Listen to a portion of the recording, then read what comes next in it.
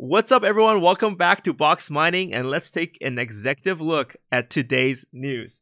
We've got some really good news coming out of Fidelity. So Fidelity is launching its own crypto custody service. Custody services are all the rage these days. At the end of the day, when billion or trillion dollar funds are starting to come into crypto, they need to explain clients how they hold it. Hey guys, how do you keep our crypto funds? Yeah, accounting, Bob's got it. We got it in our own custody. It's totally legit. No, that definitely doesn't work on the institutional level. So this is why institutions need this type of way to store crypto and to store it safely for their clients.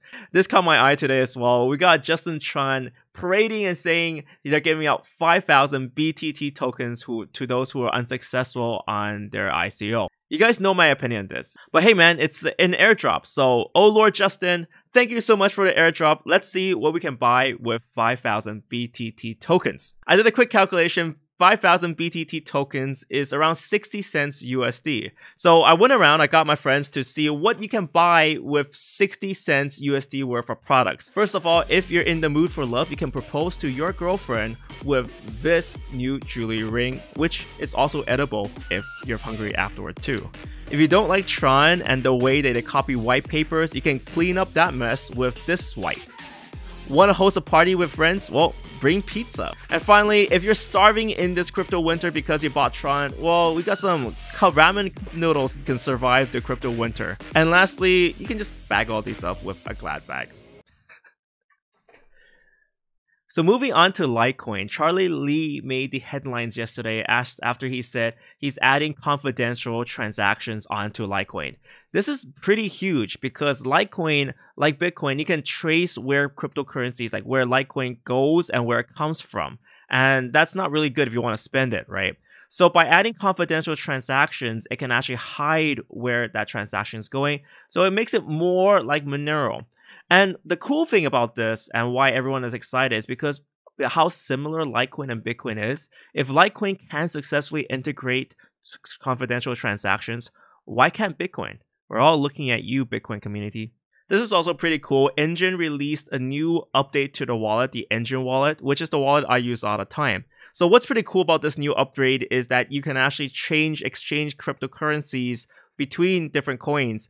And that's been seen before, but what's special about this one, you might ask? And it's because you get to choose from different decentralized exchanges. So right now you can choose Kyber, Changelly, and Bancor. And they even quote the rates for which you can exchange your coins for. And also it's no KYC and AML. So you can just basically switch between these coins at ease, which is pretty damn awesome. Also, whilst we're at it, you can scan this QR code with the Enjin Wallet and you can receive some cool giveaway NFTs today. This is part of their community prize. Now we have KuCoin. KuCoin is delisting 8 coins from their exchange, and some of the big ones like Polymath, Substratum are being delisted.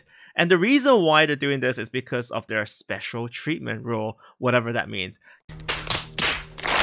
Now, talking about exchanges as well, we got 15 days later, the Cryptotopia hack continues.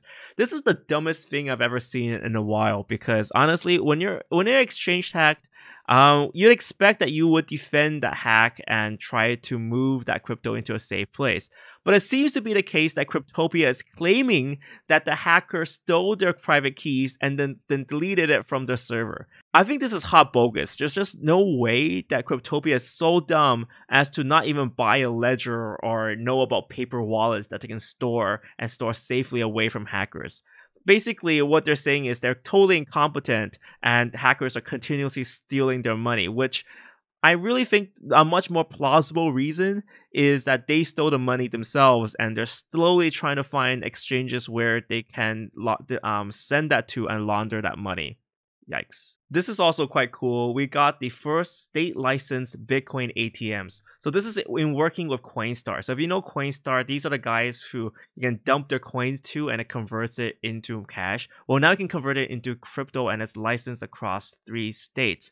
I'm not in the US right now, but if you guys see one of these, send me a photo and at me on Twitter because I would love to see how this is going out and playing out. And talking about cards, we actually have hints from Options. So these are the guys behind Wax. They're actually thinking of potentially issuing cards. So there's a little hint on Twitter that says, additionally, we're in the process of releasing our own Options/Wax credit card, which you can cash out and use anywhere credit cards are accepted. So that's pretty darn cool. For the last bit, I need your help on something because someone reported that there was a fake box mining going around and sending this promotional material. So apparently these scammers are getting more sophisticated. They're actually writing a brochure for apparently fake box mining services. There's a tons of spelling mistakes on there. Obviously any project can still spot this, but there are still some who obviously fall for scams like this. So if you guys see like a fake box mining promoting, promotional services for videos or video making services, just get the admins to ban it because honestly, this type of scam just should not fly in the space. And guys, that's it for today's video. I'll also be doing a sneak peek at the Ledger Nano X. This is the new one. And if you guys have any questions for it about how to use it or of its features, do shoot me down on a comment on the comment section down below. Thank you guys so much for watching. See you next time.